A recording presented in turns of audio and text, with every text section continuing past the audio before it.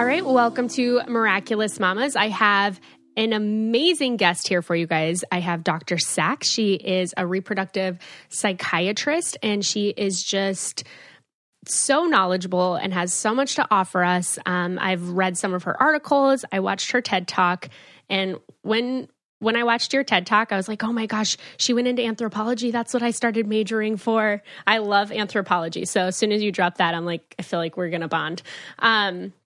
But she is here just to share with us, to educate us, and hopefully everybody will be able just to take something amazing away from this episode. So welcome, first of all. Thank you so much for having me.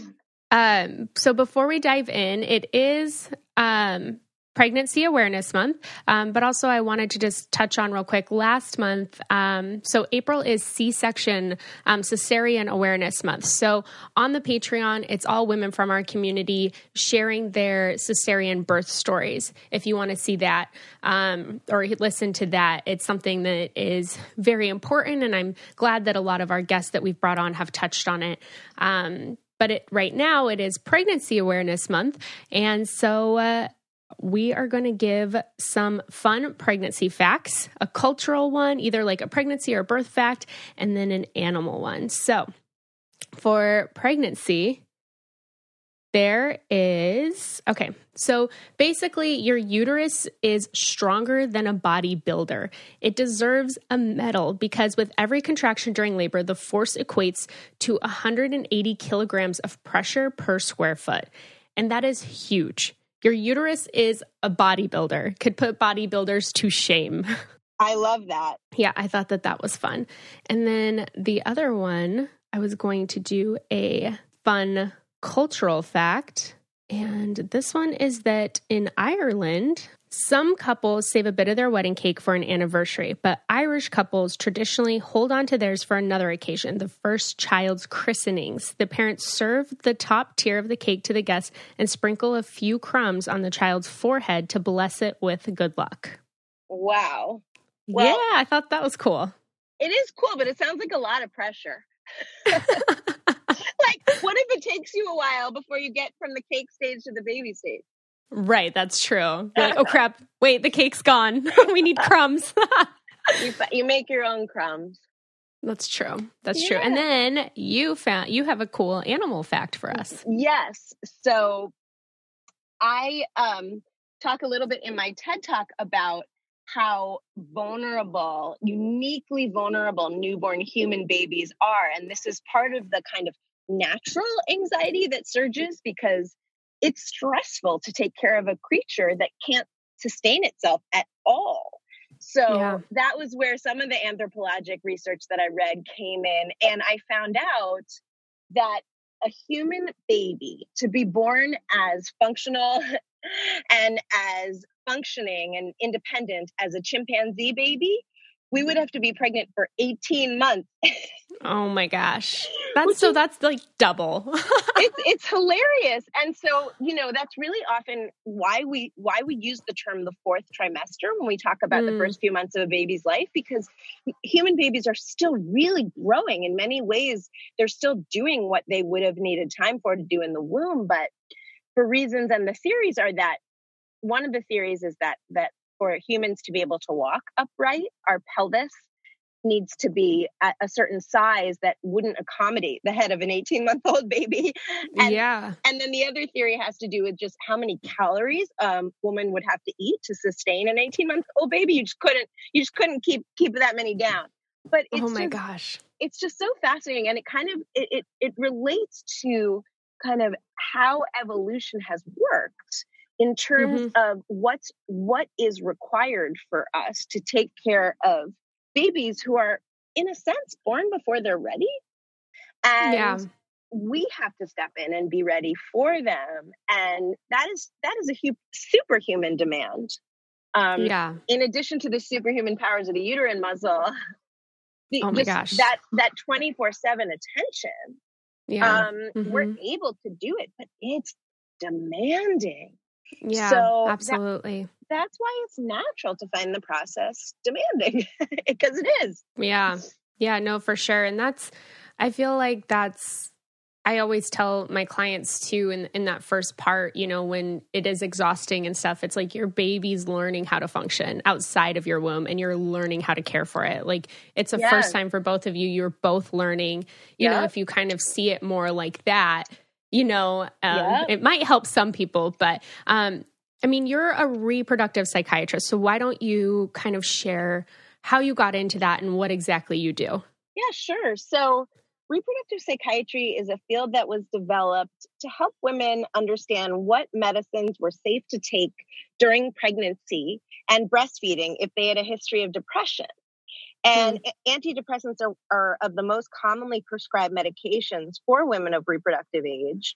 So this was a needed field because general psychiatrists and OBs didn't have data to reassure patients. So my field kind of stepped in and started learning, piggybacking off of a lot of the research that was done in Europe, where we really had a lot of very reassuring data about how some medications had a relatively low risk for use during pregnancy and breastfeeding. And in comparison, some people, when they were having their symptoms of depression, anxiety, those symptoms may, for some people, been of even a higher risk for the baby in terms of risk of preterm labor, increasing surging stress hormones, increased risk of kind of leaning on your cigarettes or alcohol to reduce your stress if you're not properly treated for your depression and anxiety. So this is a field that was designed to help people who needed to know what to do in those situations and people who sort of developed postpartum depression who maybe didn't have a history.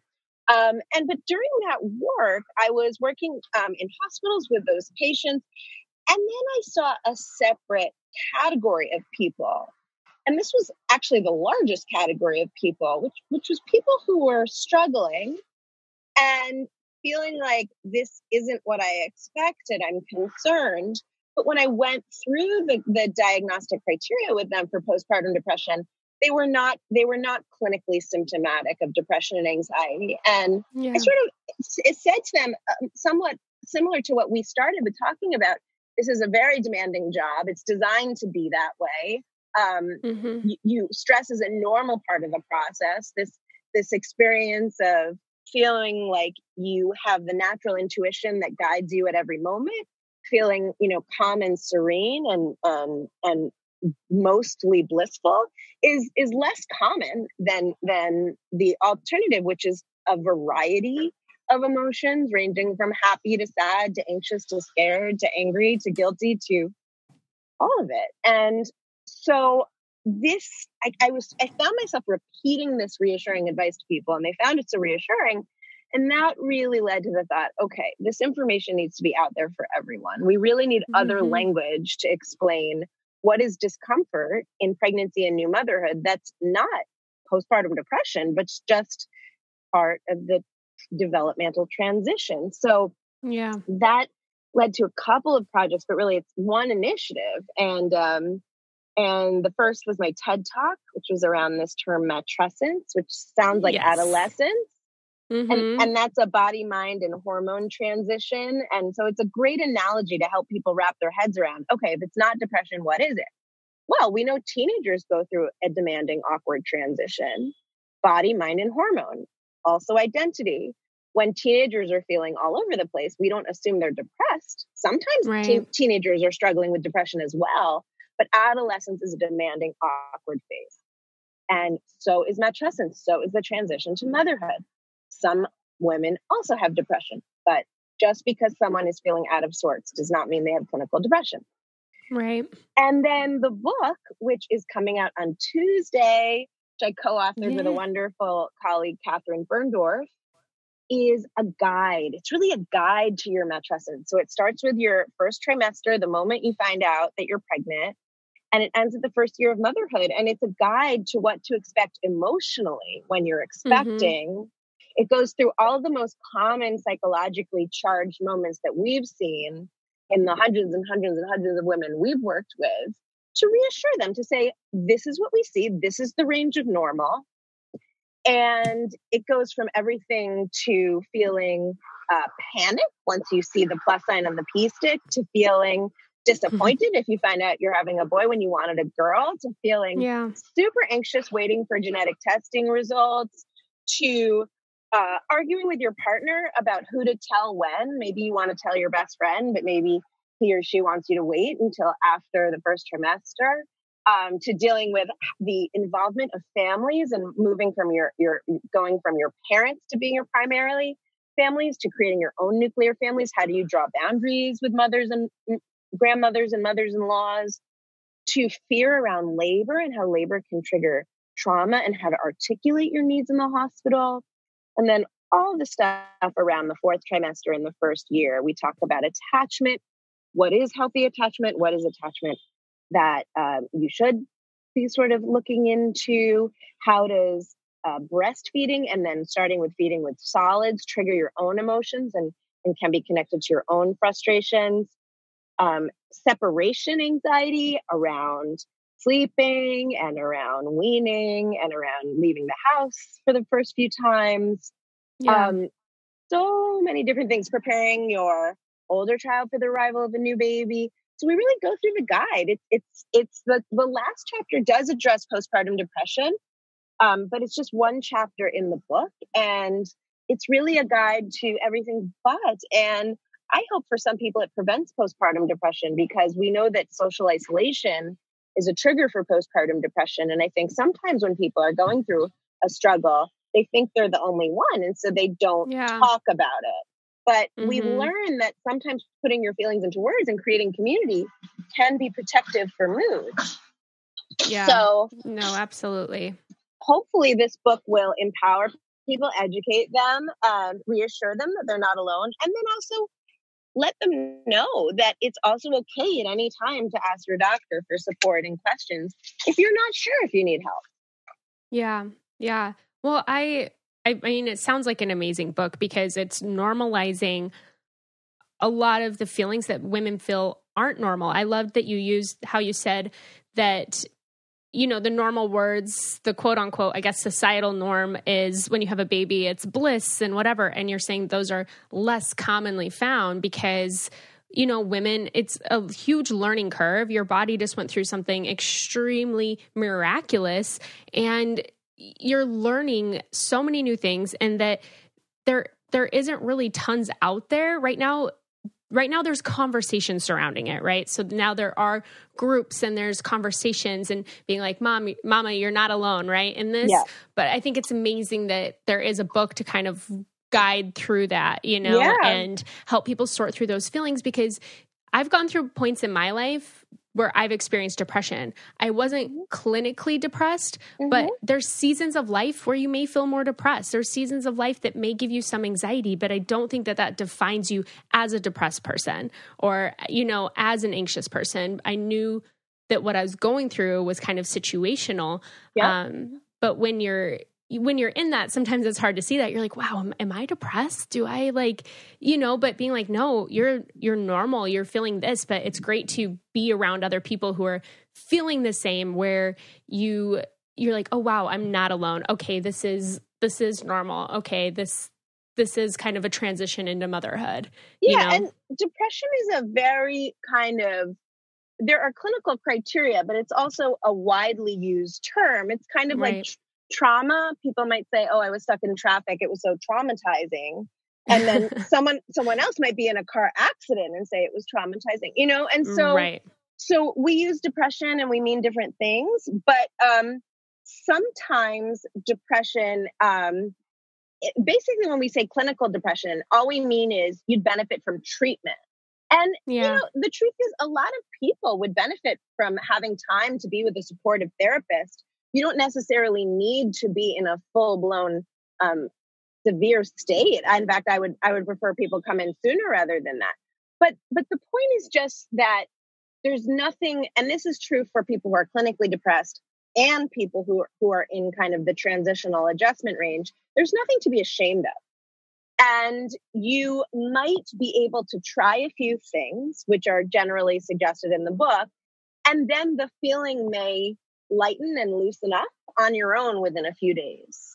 And that's and with whereas with a clinical depression, you usually do need some tools from an expert, right? But that being said, even people with clinical depression benefit from the same things. These are things like exercise, making plans with your friends, remembering to do the things that make you feel like you, leaving time for rest and sleep. I mean, everyone benefits from that. So yeah. it's like, I think of it as kind of like a wide range, and some people end up really benefiting by going to talk to a doctor, and other people, I think they can follow some real guidelines and find that they're feeling much better on their own.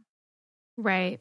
Yeah. And I also loved to know that just to know that, like, the bar doesn't have to be happiness. We're not supposed to be happy every day. And in our culture, there's often that message, but certainly around a demanding time in life, like new motherhood, happiness every day is just not the norm. I mean, I think experiencing joy is sprinkled throughout, right? It's a good thing for to sure. have a baby, but this sort of constant state of happiness is really rare in life, and there's nothing to be suspicious about or shameful of if you're not experiencing that, especially around taking care of a newborn. Yeah. No, absolutely. And I loved when I was listening to your TED Talk about, I'm going to pronounce it wrong, the matrescence. Yeah, How do you say it? Matrescence. Yeah. Because that just, sometimes things feel easier when you put a name to it. Yeah. And I agree with you saying that the adolescence, when I was going through puberty, your body's changing. Your hormones are changing. There's so many things. The same thing happens when you become a mom, and having being like, oh, it's matrescence. It's like, this is the phase that I am going through this, and that helps normalize it, because that's a normal thing. Your body goes through matrescence when you have a baby. So, it's describing those things, and it's like, oh, okay, this is just what my body does, Yeah. And we say, sometimes there's this expression, which is, it's cheesy, but I like it. If you can name it, you can tame it, because it gives you a feeling of being in more control. Like, okay, this is not this amorphous, lurking, scary thing. This is, other people go through this. Right. No, absolutely. And I think that statement is actually very powerful, because I've had friends who have dealt with chronic illness, and, when you're going through the process of trying to figure out what's wrong, they're like, I need to know what's wrong. Like, I hope that these test results come back negative, so that they found something to name what's happening to me, Yeah. It just gives you a feeling of being in a little bit more control. Right. No, absolutely. I want to take a second to tell you about my new favorite app that I have been using almost every single day, and I feel like a much smarter woman because of it. And I understand that all of us are so busy, whether you're raising kids or balancing your career, but that doesn't mean that we have to stop learning and improving ourselves. And that's why I highly recommend Blinkist. Blinkist is the only app that takes the best key takeaways, the need-to-know information from thousands of nonfiction books, and condenses them down into just 15 minutes so you can read or listen to them. And I love that option, because sometimes in the morning I like to, begin my day by reading a little bit. So I might do that. Or if I'm at the gym, I like to listen to things. But it's something that I've included in my morning routine. Just because I feel like I need to expand my mind. I love self-help books. I love, Vito and I are learning about some parenting things right now. And the one that I just downloaded on there is the 7 Habits of Highly Effective People. I haven't listened to it yet, but I'm super excited. So I love that I get to include this in my routine, because I feel like I get to improve on myself and continually work on myself. And Blinkist is such a catalyst for that, by making things so easy and accessible for you to learn and grow. And they have so many parental books on there. And like I said, I like the self-help ones, but tons of different things on there for you to read or listen to. And I'm super excited to give you guys this offer right now. For a limited time, Blinkist has a special offer for the audience. So go to Blinkist.com/babies to start your free 7-day trial. That's Blinkist, spelled BLINKIST.com/babies to start your free 7-day trial. That's Blinkist, spelled BLINKIST.com/babies to start your free 7-day trial today. I loved, so you have a bunch of different articles up on your website, and you were part of one with Elle magazine that talked about the rise of mom shaming resistance. Yeah. And I just love that. Could you just talk about that a little bit? Yeah, sure.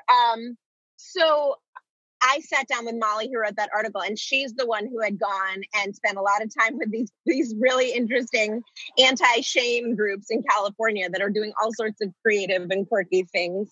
But my take on shame is that, Brene Brown talks a lot about the difference between guilt and shame. Yeah. And guilt is thinking that you maybe did something wrong. There was an action that you did that was wrong. Right. Shame is thinking that there's something wrong with you. Right. So I think with mothers, it's like this, there's nothing worse than feeling and fearing like you're a bad mother. And I think these moments of stepping away from sort of thinking or being emotionally tuned into the baby and wanting to take care of yourself, it leads people to feel ashamed if they don't know that that's appropriate. When babies are getting enough safe caretaking, it's okay for you to also be thinking about something else. Or I was talking to a woman for my podcast yesterday, which I'm excited to tell you about. Yeah. Where she was talking about how guilty she felt about feeling bored around her 2-year-old. And this is actually related to an article that I was interviewed for the New York Times as well, because, it's people don't really understand that it's developmentally appropriate to feel bored around a 2-year-old at times. They're cognitively not as sophisticated as an adult. Not quite. And they can be adorable and funny and magical, but just not as stimulating as you would need to feel fully engaged for hours upon end. I mean, lots of adults are not that stimulating to engage with for hours upon end. I mean, it's hard to be stimulated with anything for hours upon end. And so that feeling of boredom, that feeling of I'm thinking about myself and I'm being pulled away is normal, natural, not a sign that you're doing anything wrong. Taking care of yourself, like, letting the baby cry if there's a safe crib or playpen. Right, just so you can take a shower. It's okay. or just for 30 seconds go to the bathroom. People feel ashamed of that. Which is like, you don't have the option to not go to the bathroom. Where did you ever get the idea that this was within your control to stop taking care of yourself? You're a human, you're not a robot. Yeah. So, all of these things. And the podcast is really wonderful because it's called Motherhood Sessions, and I'm sitting down with women who volunteered to come into the Gimlet Studios, which is the studio that's hosting and developing the podcast. And it's real moms sharing their stories and asking for advice about this stuff. And shame and guilt is one of the most common topics that come up because there's this idea, I think it's this idea in your mind of like, a perfect mom would be doing this and I'm falling short. But there is no perfect mom. We are all humans. And so that means that we arrive with flaws. And it turns out that babies really only need a good enough mother. It turns out that mothers who strive towards perfection and put pressures on their kids to be perfect can sometimes create an environment where children get the message that it's not okay for themselves to have flaws. And that your baby needs you, flaws and all. It's they love you with the good and the bad. You actually don't have to be perfect to meet their needs. Yeah. Well, I mean, that's the beauty of it, right? Your baby has no idea Yeah. They love you. They depend on you for life. And I mean, you're caring for them. I feel like so many terms you hear these days. Well, first of all, I love Brene Brown. Her book, Daring Greatly, helped me a lot because she talks a lot about the guilt and the shame in there. And I just being able to identify which is which and then being able to remove that is very beneficial. But terms like mom guilt, you hear that all the time now, right? Yep. And I mean, you do hear mom shaming. That's something that we really strive to stay away from. I mean, I know people say that they try not to mom shame, but moms feel very protective over their kids, right? So as soon as you say something that maybe goes against what they did, if you're like, oh yeah, I chose, I didn't breastfeed because I wanted to be able to socialize and whatever. And then that mom immediately internalizes it and is like, well, I gave up my life to breastfeed, and gets offended or, feels judged. I feel like that's a lot of what's happening. I don't think people are intentionally trying to shame each other. But as a mom, you get this overwhelming protective feeling over your child. And you're doing the best that you can. So if somebody says something different, you're like, well, screw you. I did this, So how do we avoid that in our culture? Let's look at that for a second, because it's like, let's say I say I'm a vegetarian. Yeah. Are you going to say, well, screw you, I like hamburgers? I mean, one thing has nothing to do with the other. And we all make different lifestyle choices and different personal choices all the time. We don't need to hear someone else's story and immediately assume that they're criticizing ours. They're just talking about their own lives. And I think this just picks up on how defensive new motherhood can make people, because ultimately there are no right answers. And there is no one right way to help your child learn to sleep. There isn't really a right way to deal with breastfeeding or bottle feeding. I mean, there are just lots of different ways. Right. And what works for you and your family, Right. But I think when people are nervous, am I doing this wrong? That's when they hear someone else's story and they say, but I think it's a projection around their own fear, which is the secret lurking question, am I doing it right? And that's why they're kind of being reactive. And so I think it's really important when you hear a new mom talking about her plan, her choices, and you're having that kind of fluttering in your stomach or temperature rising in your chest, say to yourself, are they saying anything to me about what I'm doing, or are they only talking about themselves? Because if they're only talking about themselves, then I don't need to be like them. I can try to trust that what I'm doing is right for me. And it doesn't, just because we're different doesn't mean that one of us is wrong. Absolutely. Yeah. So I think, if you feel like you want to respond, you can say, oh, that's interesting. You found that to be helpful. I actually have had a very different experience. Just like someone might say, it's interesting that you feel healthier being a vegetarian. I actually really find that when I eat meat, I have much more energy and it just have a better sense of wellness. It's interesting how people are different. It's no more than that. It's just people are different. That's good. No, yeah, absolutely. And I think if we approach things with curiosity, and being able to stay open and learn. And I loved what you said. Oh, that's interesting that happened. My experience was different, because that's really what it is. It's your experience, and you're trying to make the best experience for you and your child as possible. I doubt you're trying to complicate your own motherhood experience, Right. So, I mean, but it is completely different for other people.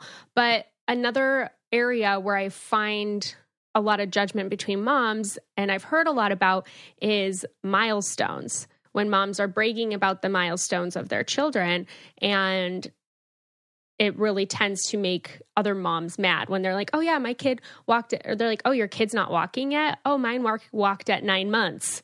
And they're like, they immediately take on this again, kind of protection and then almost guilt. And I've heard a lot of conversations around that as well. Like, how do you think women could maybe approach that conversation differently to not, I don't know, or receive that conversation differently? Yeah. No, I know exactly what you're referring to. Well, number one, how babies function is not under the complete control of their parents. So, right. You know, if your baby is born on your due date or before or after, if your baby is in the higher percentile for height, if your baby walks earlier or later, you know, these things are largely not controlled by parents. So first and foremost, if your baby is hitting those milestones, just right on track, try to not walk around thinking because you're a superior parent. You're lucky that your kid is biologically getting kind of all of those cylinders firing when they're expected. And, you know, the things that cause kids to have slower paces of development are generally not their parents' fault. So also it's not like necessarily that you've done something so extraordinary if your child is walking. I mean, your child is innately programmed to walk, and they'll get there sooner or later. But by you walking around the house and them watching you, that's kind of the major accomplishment. I mean, of course, there are other things you can do to stimulate children and help them cruise, and reading to kids is great, but it's just, don't assume that your baby's milestones are a reflection of you, whether they're happening early or whether they're happening late. And on the flip side, don't take on someone else's description of their baby's milestones as a description of them. You know, like, do you go up to people and say, oh, where did you go to college? Oh, where did you go to college? Oh, what was your GPA? I mean, who does that? You know, and the same as in terms of another person's child's milestones. Like, why do we assume that, first of all, it's our business to know how other people are sort of developing and progressing in their own lives, or that there's only one way to do it right? You know, there isn't. There are a million ways. There are a million ways to grow up and be healthy.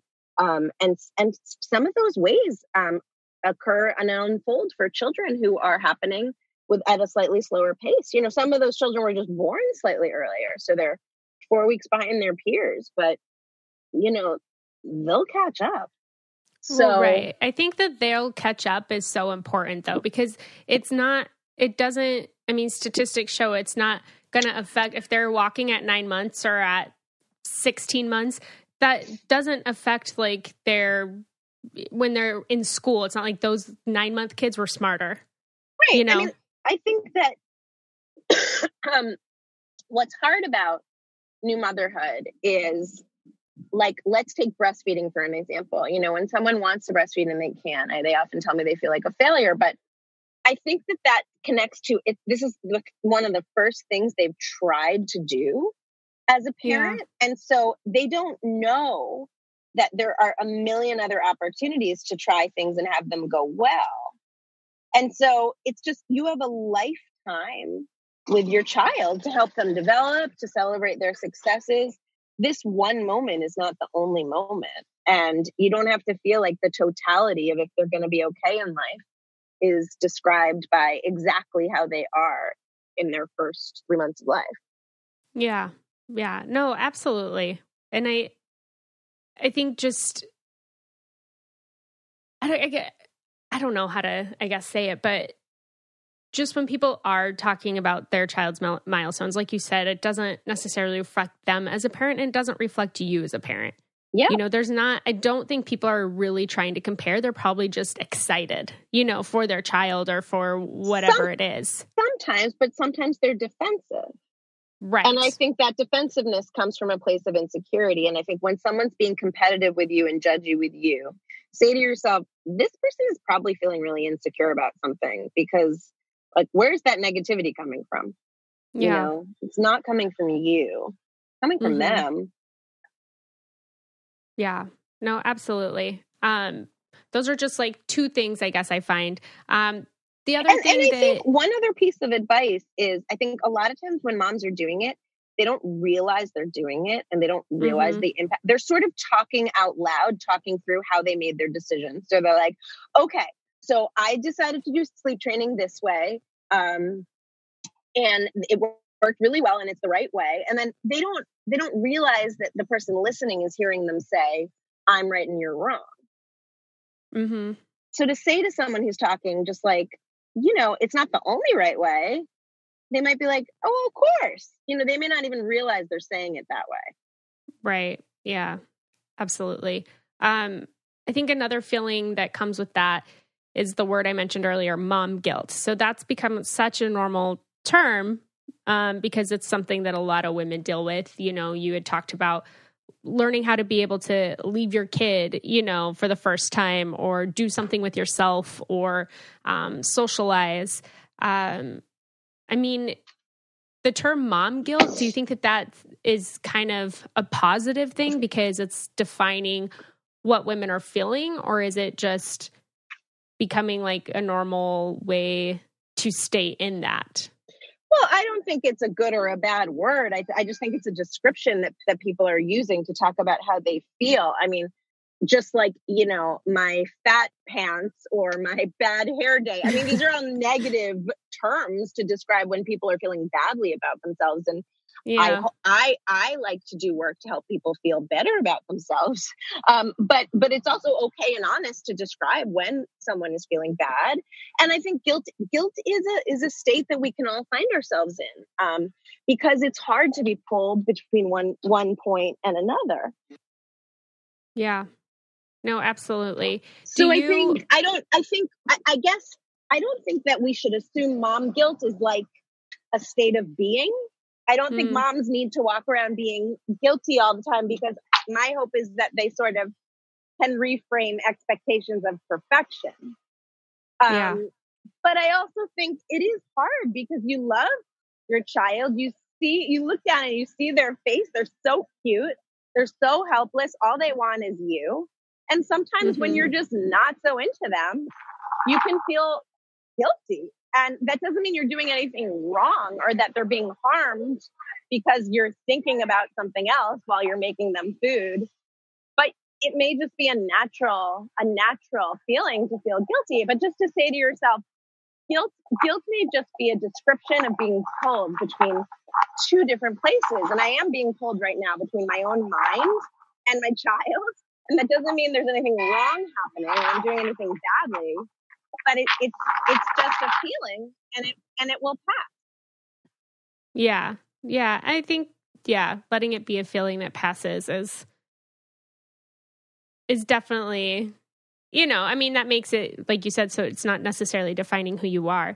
All right. So what is the name of your book? You had mentioned your book earlier, but what is the name of it? It's called What No One Tells You, A Guide to Your Emotions from Pregnancy to Motherhood. And you can find it everywhere starting on Tuesday, April 23rd. And before then, on my website, alexandrasaxmd.com. And another thing I'm really excited to share with everyone is my podcast.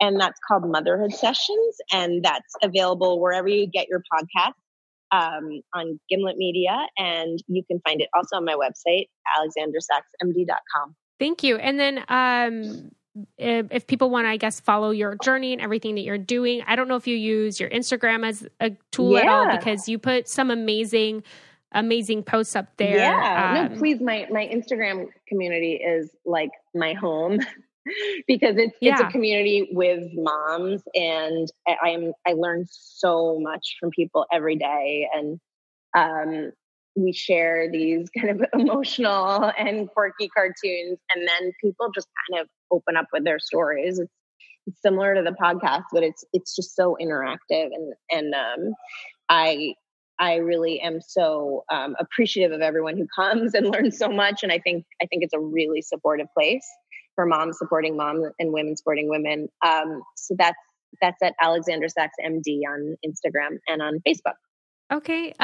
Thank you so much for being here. You guys don't don't hesitate to check out her Instagram. Her website has amazing articles on it. There's just tons of information on there, tons of resources. And then her book coming out and her podcast, the Motherhood Sessions. Like she said, it's just moms coming on and getting advice and being real. And I know that that's something that our community really, really values. So thank you so much, Dr. Sachs, for coming on and just answering questions and educating us on I'm going to say it wrong again. Matrescence. How do you say it? Matrescence.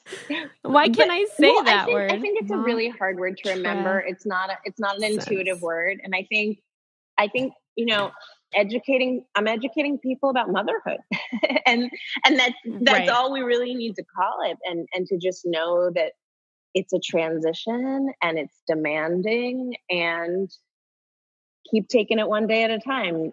All you need to be is good enough. That's all you can be. Yes. Thank you so much for that. And we will talk to you soon. Thank you so much for coming on. Great. And thanks for all the work you do on this podcast. Thank you so much. All right. I loved what Dr. Sachs had to say. I feel like shame is just something that is so prevalent in our world today, and it can often be confused with guilt. And she just had so much information for us. She's an expert at what she does at reproductive psychiatry, and is very, very passionate about her work, to the point that she couldn't figure out the term to figure out what women were going through. So she went back and researched and went through tons of papers and different things. She turned to anthropology and looking culturally and worldwide to try to describe that experience that mothers were having. And that shows so much passion and dedication to helping us find a term to describe that transition of in your womanhood, of being pregnant and becoming a new mom, and the changes that your body goes through. It's so intense. And matrescence, I think I said it right, is something that describes that. And I think that is just so cool. I'm a huge fan of anthropology. Like I said, that was what I was planning on majoring in when I went to college. And those courses were just so eye-opening. But she really does care about her work. Her Instagram page is awesome. She puts up a lot of vulnerable posts and a lot of just things to help you feel like you're not alone. It's very connecting for women, very connecting for people going through the motherhood experience right now. I know, especially as a first-time mom, when everything's new, it feels sometimes like you're alone. And not to discredit second-time moms, that's a whole new transition for you as well. Bringing in another child into this world and adjusting to, okay, I've been caring for one and pouring everything into this one kid. How am I gonna love a second kid as much? That's the question that I've heard a lot, and we'll definitely bring that up on the podcast sometime. But it's so important to not feel alone in this journey. And there is the fourth trimester is super important. If you guys haven't listened to, there's a past podcast about the fourth trimester that talks kind of solely about that. If you haven't listened to that, definitely go back and listen to it, because there's tons of really good information in there. And it's something that just isn't talked about. We're told that when you're pregnant, you have 3 trimesters, right? Well, there's the fourth, and that is your baby learning how to live outside of your womb, and you learning how to function with this new life outside of your womb, and being tired and learning how to deal with the changes. And it's so important to not feel like you're alone. And I know that there are tons of really good groups that you can get involved in. I know that there's Facebook groups that are solely for postpartum. I know, don't hesitate to look in your community. I know where I live in Chicago, there are meetups. But sometimes it's hard to meet up when you have kids, but there are places and resources to be able to go or be heard or feel like you're alone, or feel like you're not alone, even if you don't feel like sharing. I would definitely try to get plugged into some of those. We also have our Facebook group, which is Miraculous Mamas by Elizabeth Sandoz. And we keep it very, very open. If you ever want to come in and share how you're feeling or what you're going through, I know that there's a lot of moms on there that can relate. So don't forget to check that out. If you love this episode, share it with somebody who needs to hear it. It's so important for moms to feel like they're not alone and that the moms are fighting side by side together and not against each other. I think that is just so important. And also don't forget to check out the Patreon. I know I've mentioned it a few times before, but for the month of April, it was all birth stories with moms who have had cesareans. I didn't do a C-section episode in April. It kind of got away from me, but I did highlight all cesarean moms on the Patreon sharing their birth stories. And for the month of May, going to get a bunch of just pregnancy stories since it's Pregnancy Awareness Month. And Pregnancy Awareness Month was started by Ann Getty, who I would love to get on this podcast. She's a total beast. And I think it was super important that there's a month surrounding that. So yeah, don't forget to check out the Patreon. There is, it's the subscription-based platform. And half of the proceeds go to women in need, and it's very close to my heart. We were able to buy groceries for a mom who needed them. And I haven't picked the April fundraiser, I guess, yet, but we do have a few that I've been talking to, and it's a couple bucks a month. And half of that is going to support women around the world. Just another way to be in community with people and show your support. And also, I just want to thank, I'm going to try not to get emotional. I just really want to thank you guys for your support with me doing this podcast and just the kindness that I've received. I know sometimes it's not always kindness, but that's not who I do it for. Those aren't the people I do it for. I do this because I truly am passionate about it, and I want to bring on educators who are going to help us learn, and moms who are going to be vulnerable and share their stories, and experts in different fields. And I know that not every single episode is going to resonate with everybody, and it might be something that you totally disagree with, and that's okay. I want to bring all aspects of everything just so that we can learn. I bet even if it's something that maybe you don't agree with, there's probably one thing in that podcast that you learned, or one thing that you're like, okay, maybe I don't totally disagree. But I just ask that you guys just keep an open mind and continue to want to learn with me. I'm learning so much, and just continue to learn with me and connect in our community. Oh yeah, our Miraculous Mama Instagram. I post on there quite a bit, but just continue growing together. I was able to do a meetup in Toronto with some people who listen, and that was so cool to be able to just sit down with people who have been supporting the podcast and me, and get to know the women behind it. And that is just so important to me. So I just want to say thank you so much for sticking through the transition and loving me and supporting me through it. And I love you guys so much. And I will talk to you next week.